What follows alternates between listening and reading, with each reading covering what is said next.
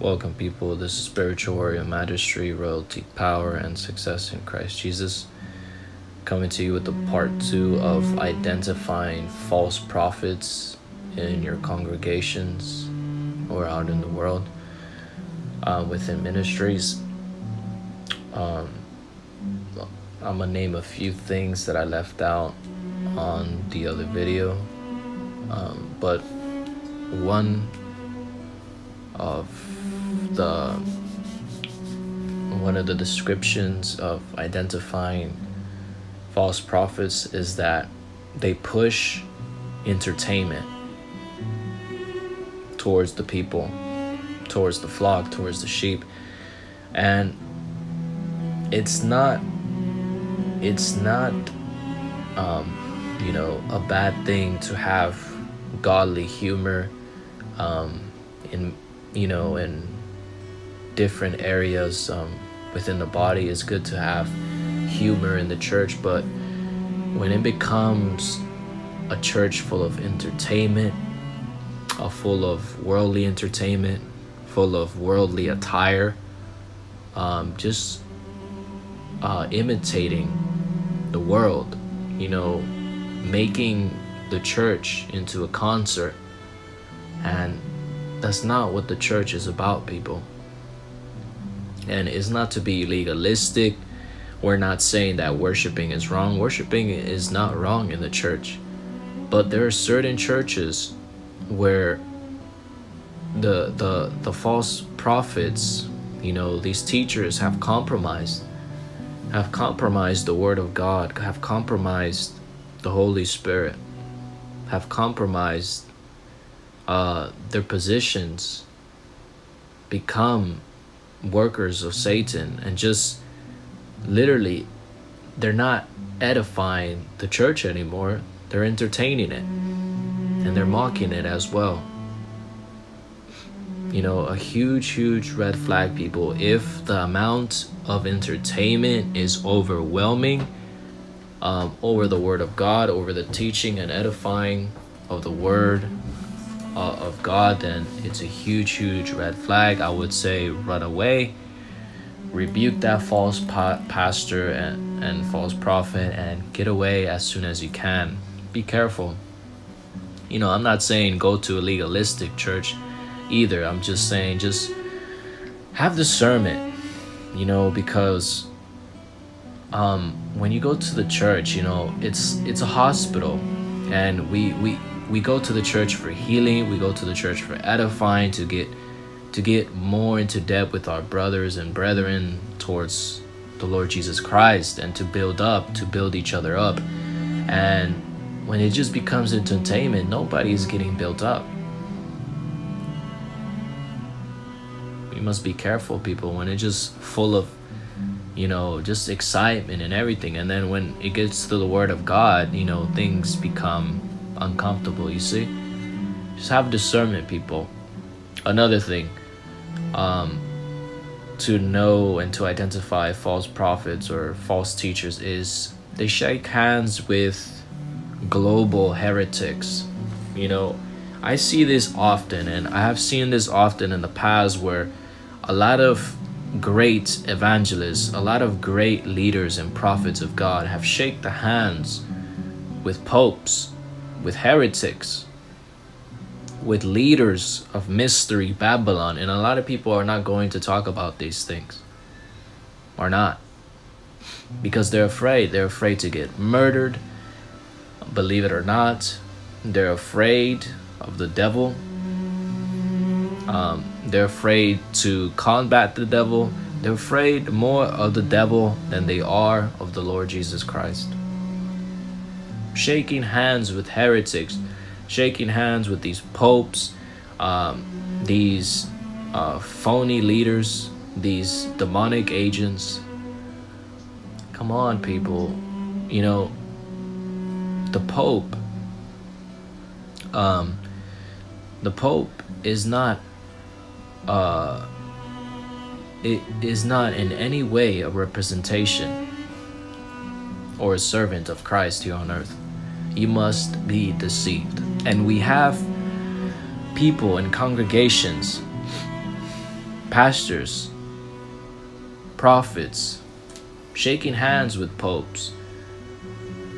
Come on, people. Shaking hands with heretics and the enemy, teaching, shaking the hands with the leader of Babylon, with Mystery Babylon, and leading people astray. Like, you can just tell, like, the compromise of authority. Like, if you were a real Christian or a believer, you would not even shake hands or think twice in meeting up with these individuals, because they're top leaders in Satan's demonic religious kingdom. Another thing that I left out from the first video that was really important, people. False prophets and false teachers are filled with plenty of gifts. Hear me out. But they lack the fruit. They bear no fruit, people. And a lot of people notice these things. A lot of people notice the fruit that they bear, the character that they bear.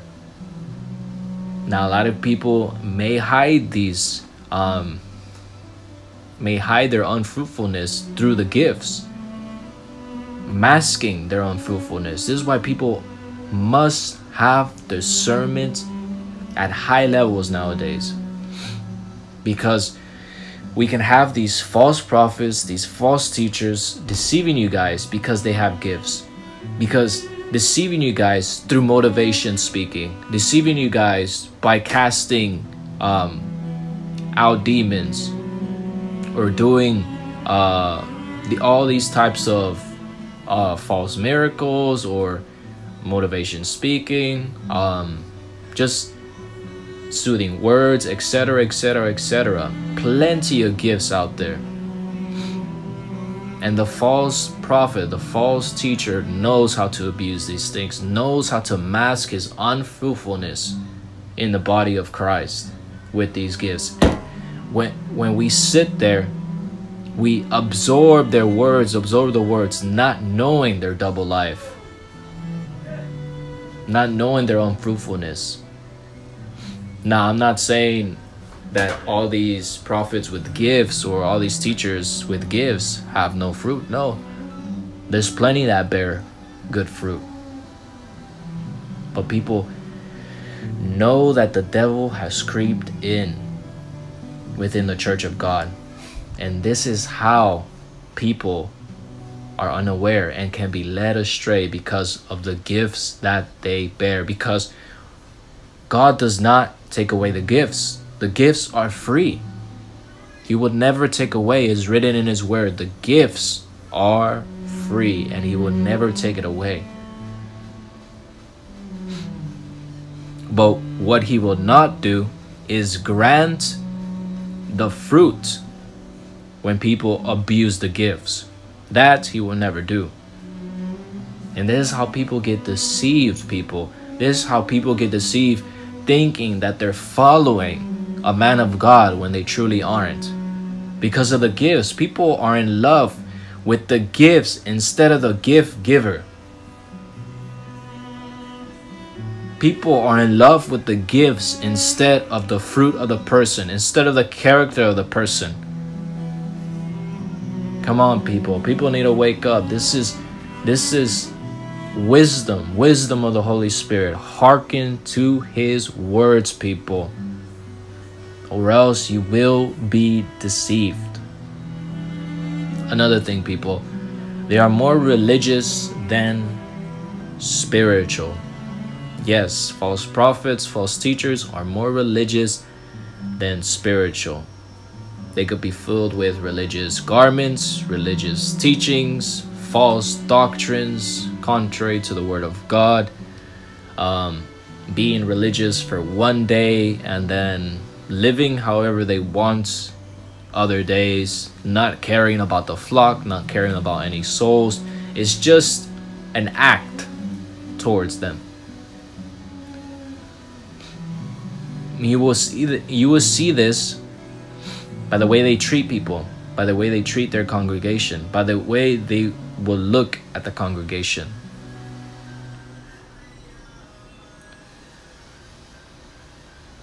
Come on, people.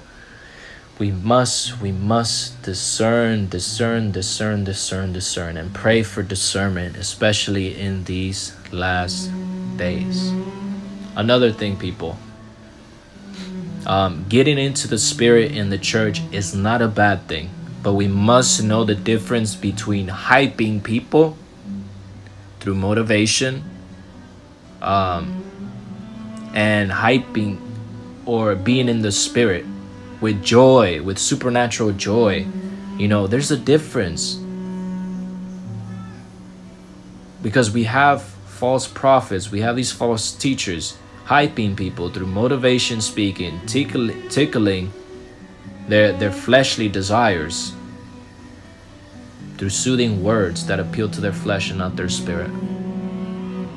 Remember, know the difference. Instead of giving them supernatural joy through the word, through the wisdom of God, through the worship of God.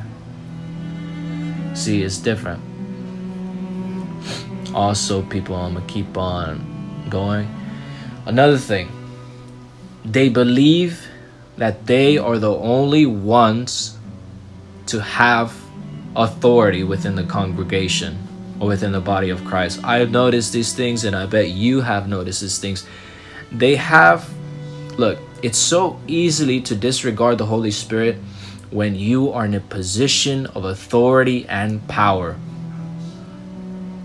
And a lot of false prophets, a lot of these false pastors and teachers believe that they only have authority in Christ in the congregation, when that is not the case. They're so puffed up in their mind, in their own wisdom, in their own little box, because they're upon an altar. That doesn't mean anything. Isn't it written, people? All believers in Christ Jesus shall heal the sick, shall lift people up out of the dead, shall cast out demons. You have that authority, you have that power, but you lack the faith. You lack the revelation of Scripture telling you that you can do that as well. And then they put these false prophets, these false teachers on a pedestal, thinking that they are the only ones who can do these things.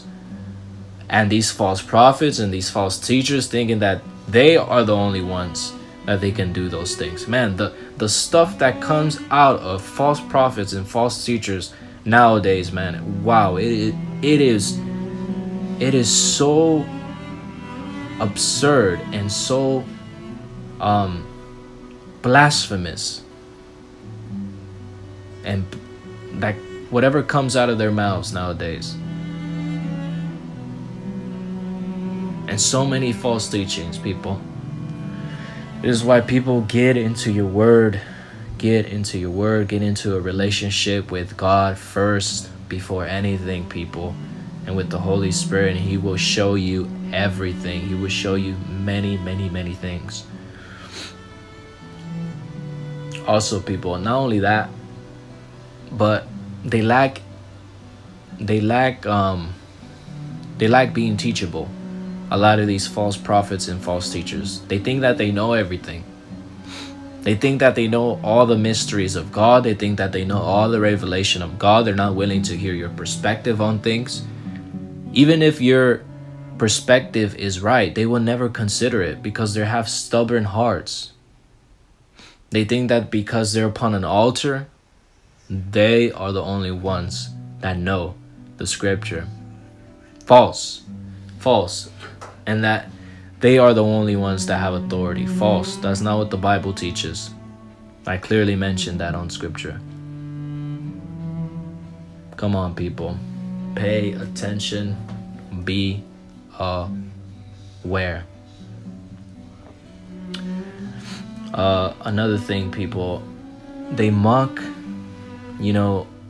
I mentioned something about deliverance, about fake deliverance on the other video, and they mock the Holy Spirit in these fake deliverances, interviewing demons, and enacting and bringing the Kundalini spirit as an imitation of the Holy Spirit to cause extreme chaos and abnormality within the person.